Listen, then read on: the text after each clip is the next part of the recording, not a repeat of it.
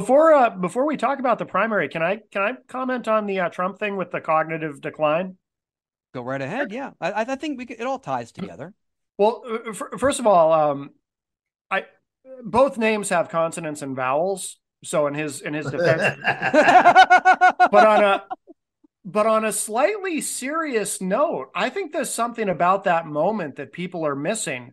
I don't think he had two people confused. I think he had three people confused.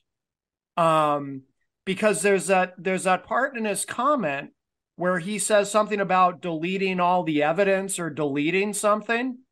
I think Um, in I think in his mind he had Nancy Pelosi, Nikki Haley, and Hillary Clinton all mashed together in his brain for that moment. That's even scarier than that's Yeah. probably the scariest thing I've ever heard.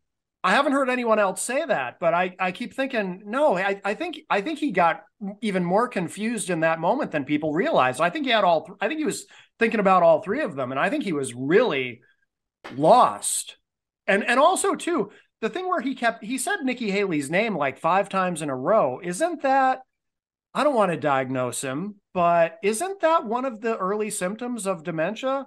When you start just repeating things over and over like that, like repeating a name over and over, I used to repeat women's names all the time when I was a teenager, to be fair. That never meant right? I had dementia. yeah, please go out with me. Please, Betsy, please go out with me, Betsy.